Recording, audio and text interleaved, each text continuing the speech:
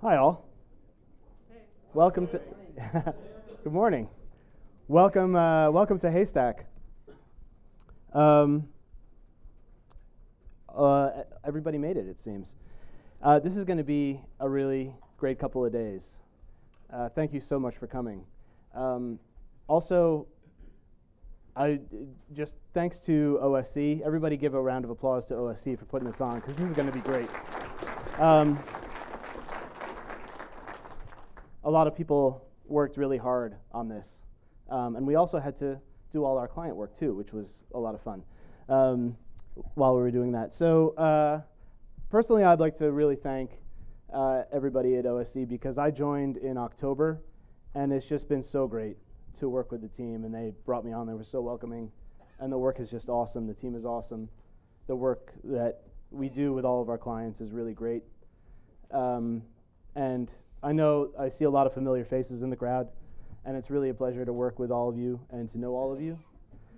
And you know, all of us are the community of search, and it's a really great and growing community. So give yourselves a round of applause as well, because this is really cool. And those of you who don't know me, you're like, who's this dude talking? And I've never seen him before. I'm Max Irwin. I'm a managing consultant with OSC. I am very honored to be able to do the keynote at this conference. Before I get started, however, we've got a bunch of announcements. I'm going to leave the talks up here so you can listen to all the things that I have to say, and then kind of decide what you want to go watch. So we've got also a Haystack EU coming, and we've got the dates now. So Haystack EU is going to be in Berlin. It's going to be October 28th, and we're going to have the conference and 2 days of training in various training courses. You're already here. Some of you may be going to the EU conference, but I think this is being recorded right now. So those of you who are watching TV and you didn't get a chance to come to this conference, go to EU. Okay, last year. Raise your hand if you were here last year. Yeah. I already know how many people were here last year. We're data people, right? So we already knew that number. But thanks for raising your hand. So we had 110 people, and now we've got 150. And it was a great conference. There's a photo that's blurred out. This was supposed to be a really cool animated slide with Hollywood magic, but there's no animations because of the presentation issue that I'm having. So we're going to miss out on a couple cool little Hollywood magic animations, but that's fine. I'll explain stuff. But there's a photo here from the brewery. We had the talks at a brewery and then in the OSC offices. And it was just really grassroots and a lot of good stuff going on. So we're going to have photos of the conference this year, and it's going to look a lot more professional. We talked about open search advancements. Doug and Eric, they talked about plungers. So with open source search, we talked about plungers because you have these things that are being rebuilt over and over and over inside proprietary, behind closed doors. And we wanted to release things to the community so not everybody has to rebuild them all the time. So the context of that last year was the Learning to Rank plugin for Elasticsearch. We're going to get a talk from Cease. Alessandro is going to talk about Rated Ranking Evaluator, which is a new measurement tool, which is another plunger kind of thing that people have built over and over and over. And there's a lot of these great things that are coming out of the community that really help bootstrap a lot of the tedium of search that everybody has to build over and over again. So this year we're going to talk about relevance. We're going to talk about relevance in the context of people and machines. And how do we kind of marry the two together? Because there are different ideas of relevance that people and machines have, right? And we usually like to talk about relevance in the overall context of search quality. So if you have seen a blog post, there was a Venn diagram going around. So there's relevance, there's experience, and there's performance. So we think about all of the complicated ways that we have to address people's needs, and we also have to address the needs of the machines that drive search for people. And this is really the big picture, and this is the reason that we're all here. Because we see a lot of promises that are made. Everybody in this room is probably guilty of promises being made. This is just a list of some of the products that are offered, and they're awesome, and you can use them to do amazing things. But when you look and you see like the marketing buzzwords of like cognitive search, AI, NLU, smart data, things like that, you have to stop and think, well, what does that mean? How do you accomplish these things? How do you put this stuff together? What are the hard parts? Because if you're familiar with machine learning, data science, you have to have an absolute. You have to have an absolute concept of success. You have to know exactly what it means to improve, and you have to have a goal that if you're doing gradient descent or whatever, because it's just math, right? It just comes down to math, and math is an absolute. There's no like fuzziness that exists like it does in people's minds of like, oh yeah, that's kind of good enough. That's it. You have to have solid numbers and facts and formula to train these things.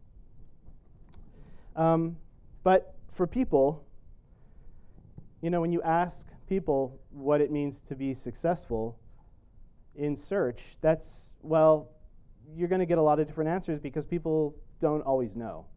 And it's a really, really, really hard thing to do. It's really hard to say, I know exactly what my users need, and I know exactly how to get our software and our technology and our content to address those needs. So there's like this total mismatch, right? There's this mismatch between, well, we have this concept of AI and it's going to take over the world and everything's going to be perfect and awesome and beautiful, but we can't tell machines how to do that. We don't know yet. And it's a big issue that we're having. So we have to first pause and take a look at the relevance engineer's brain, and we have to say, well, relevance engineer, please tell me what relevance is and how do you handle relevance? Because we want to make this connection, because relevance engineers deal with the machine-y parts, and they are the translators between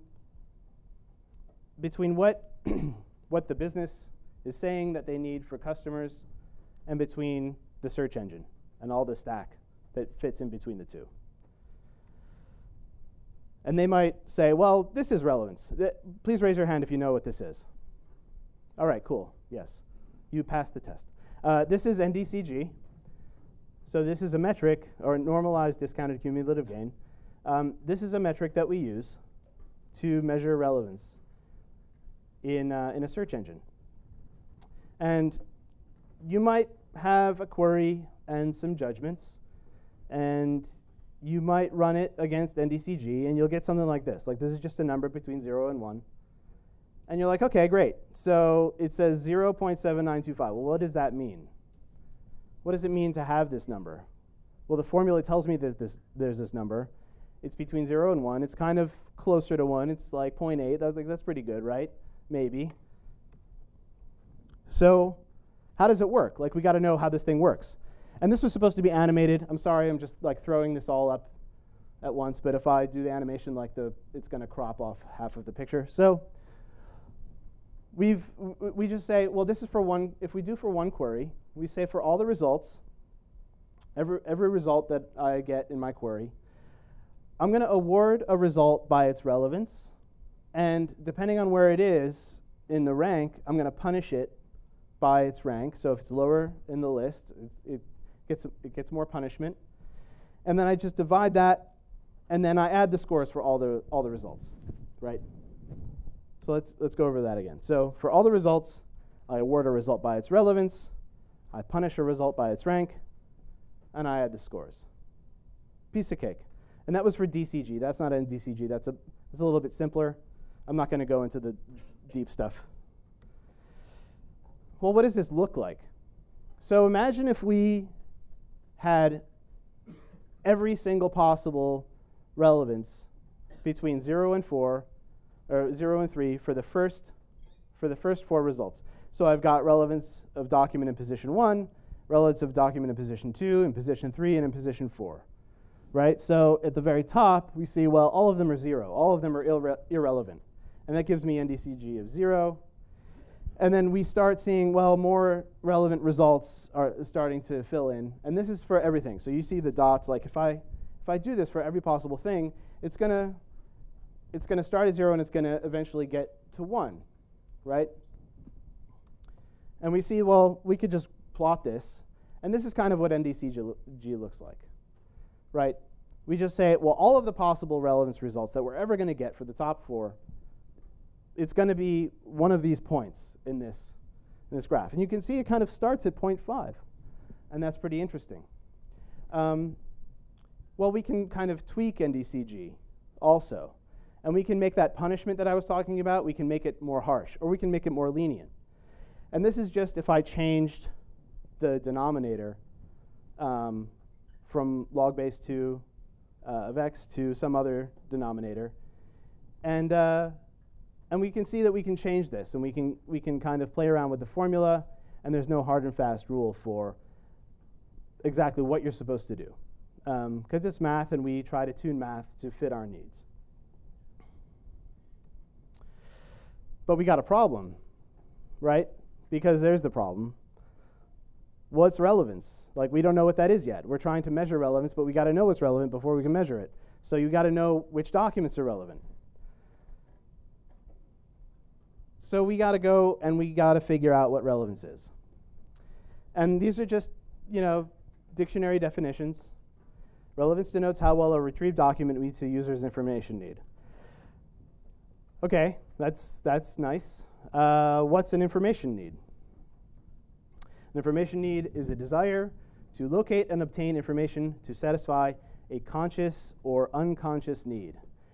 Well, that's kind of tricky, because if a person who's using your search product doesn't consciously know up front what's relevant, then how are you, sitting in the trenches of search engineering, supposed to know what the user would think is relevant?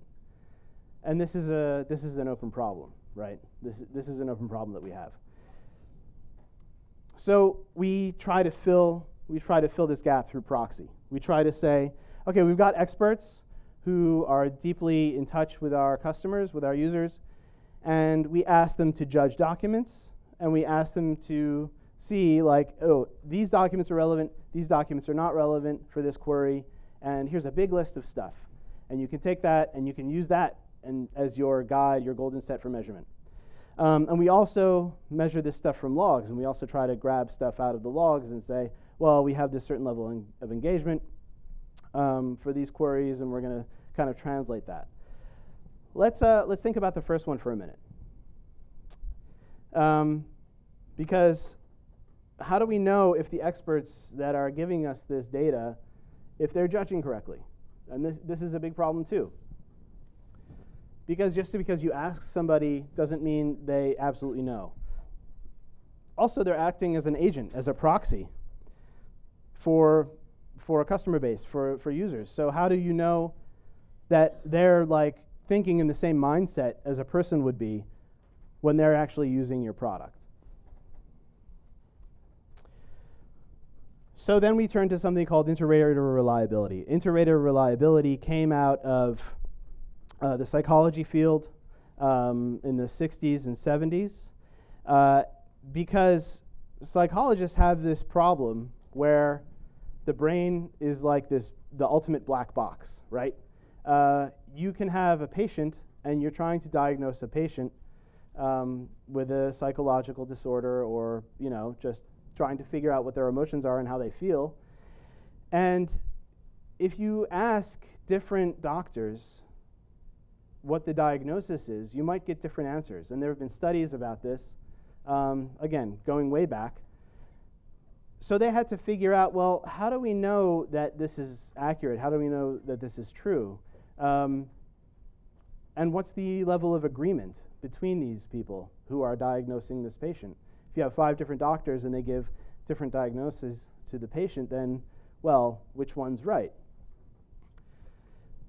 So then we turn to the work of someone like this gentleman, Dr. Klaus Krippendorf, or also Dr. Fleiss, and we can say, well, there are formula to be able to measure this agreement. So Dr. Krippendorf developed what's known as alpha, and alpha is a coefficient that measures inter-rater reliability. So you give it a bunch of data of here are the judgments from the raters, and they say, well, I give this one, I give this one, I give this one between the raters, and then you get a number out of that, of agreement. So you might do that with your relevance ratings. You might say, hey, we've got all this data from our subject matter experts, from all of our judges who are telling us what's relevant or not, and you might plug it in, and maybe you'll get a number. Oh, sorry. Oops. So you take that and you plug this in to this formula to get a number. So this is the DO is the disagreement observed, and the DE is the disagreement expected by chance. So imagine like you just picked judgments at random, and that's by pure chance.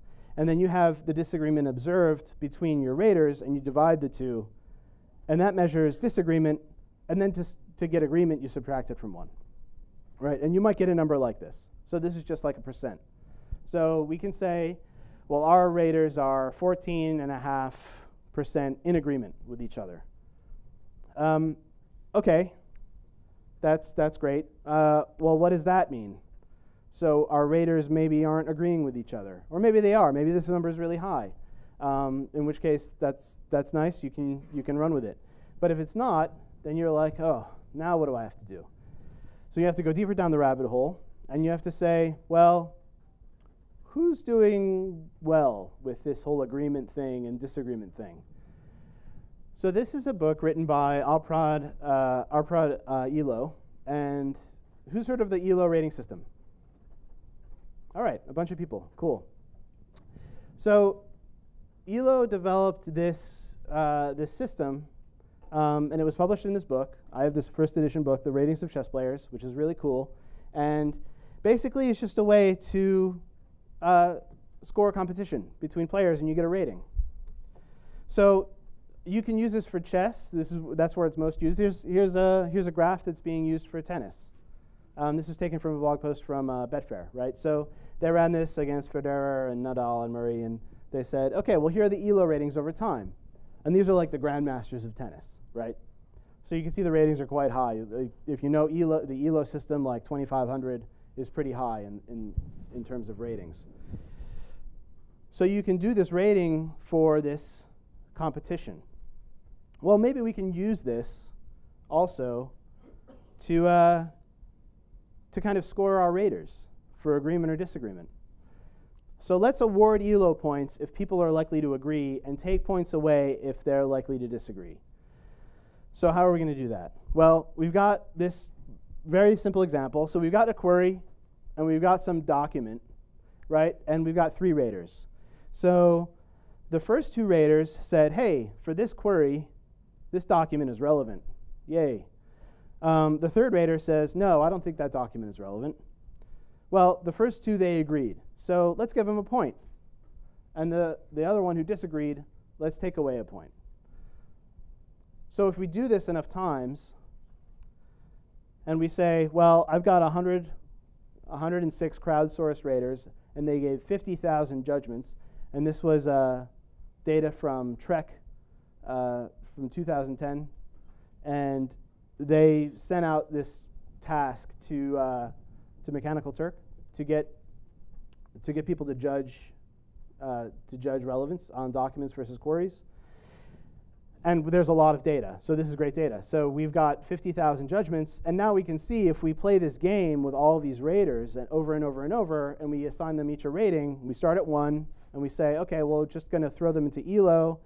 We can see that some people agree and some people disagree, and it's pretty diverse. Like, you get a really big mix. But how do you know, like, who's right? Like, just because somebody's likely to disagree, does that mean they're wrong? Or does that mean their contexts are different and their mindsets are different? Because really the problem is that when I'm searching for something, I'm always right. Because I know what I need. I've got my own context. I'm special. I'm unique. It's subjective. And that's the problem. And it's a good one. It's a good problem to have because it's interesting. It's interesting, and we work really hard because we're problem solvers, and we're like, all right, challenge accepted. Let's do it. Let's try to solve the problem for everybody. So then we say, all right, well, let's look at data. Like those experts, it's like, yeah, thanks for the judgments. We want to use those and figure out what's relevant. And we also want to just look at the data that we got because we want to see the behavior that's coming in through the system. So this was supposed to be like some awesome animated slide with this werewolf like popping out of the woods. But basically, you could have this total mismatch of you've got all these expert judges telling you this is relevant. We should, tune to this. And then you're like, oh, in this happy forest, and then all of a sudden you push it live, and then the customers are like, oh, engagement drops, and everything's horrible, and that's the werewolf, right? And that's no fun. Here's basically the problem. The problem is that we see this data, and we see, well, we've got these actions that are happening in our system. Maybe somebody gets what they need from the first result. Maybe they got to go to the second page. Maybe they got to refine a couple times and they're getting frustrated. Or maybe it never happens and they never do anything and they throw their laptop out the window because your search is not doing what it wants, what they want it to do. So we can just say, well, this is time. Like, it takes time to do these things. We could say, well, all right, the first result, bing, like 2 seconds. I got it. Thank you. The second page, I got to go down. I got to click. OK, it's going to take me 20 seconds. And then, oh, the second page didn't work. I got to refine. I got to do some more stuff. And it's like a couple minutes later. And you're like, OK, finally. But I'm pretty angry by that point. And I've exhausted a lot of effort to get there. Or I never do, and then the universe dies eventually. So really, like, how many seconds are we taking before we give the customer what they need? Because people are very impatient these days. And raise your hand if anybody said, like, why doesn't your search work like Google? Like, right?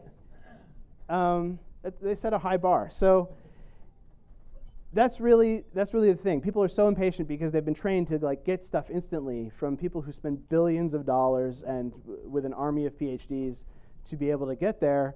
And you're like, well, I've got a search team of like me and like a business analyst and like there's this other person over here, and I got to compete with Google. That's fun.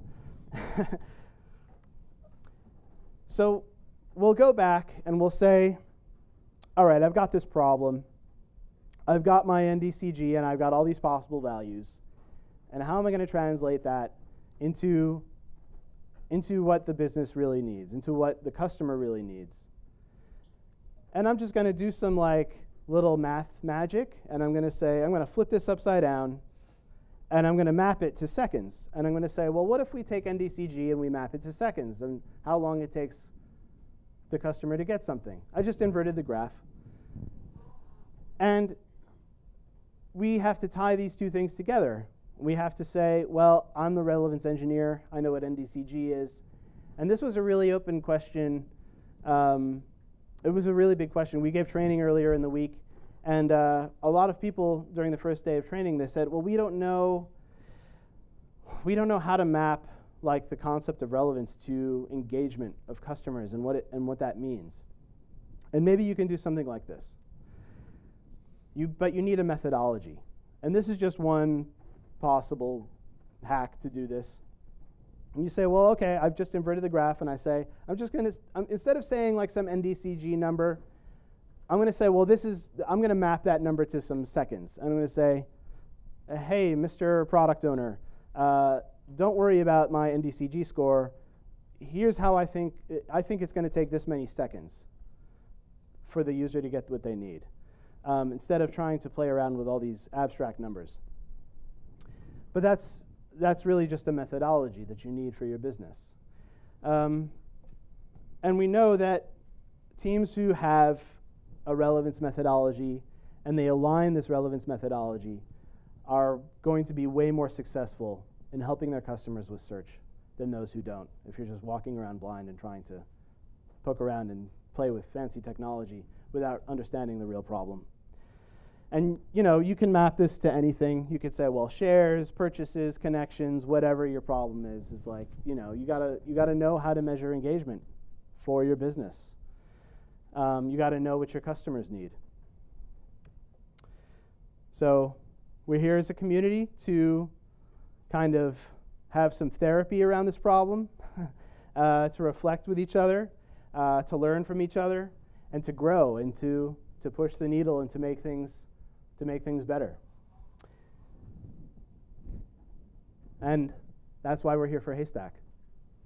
So thank you and welcome.